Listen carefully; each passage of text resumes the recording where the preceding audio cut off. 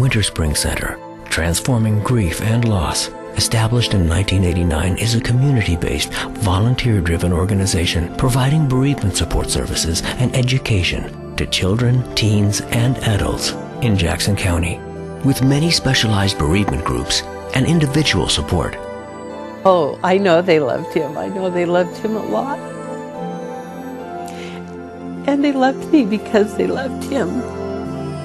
A sense of empathy, understanding, support was from every group member, from the oldest to the youngest, the most intelligent to the least intelligent, the most shy to the most social. So I know my heart. He's there telling me, it's okay, Dad. It's okay. People don't realize how much children understand. My dad's name was Jason. He died because he got a stroke. If I'm hurting, my child's hurting, and I need to explain to them what's going on. And so my heart definitely goes out to those kids. It's so sad. It's so sad.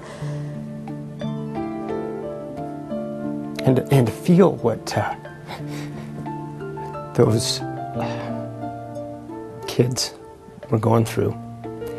And within that first night, they came together as a group of kids that didn't know each other at all, and opened up in a way I could have never imagined in the first meeting. Because kids bring an honesty to the process. Like, I know that I'm not the only person on earth that this happened.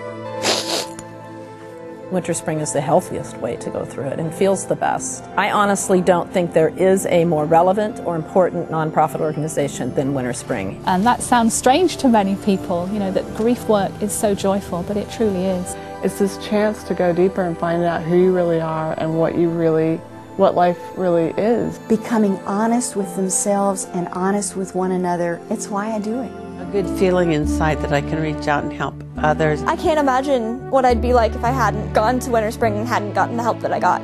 And why we're here.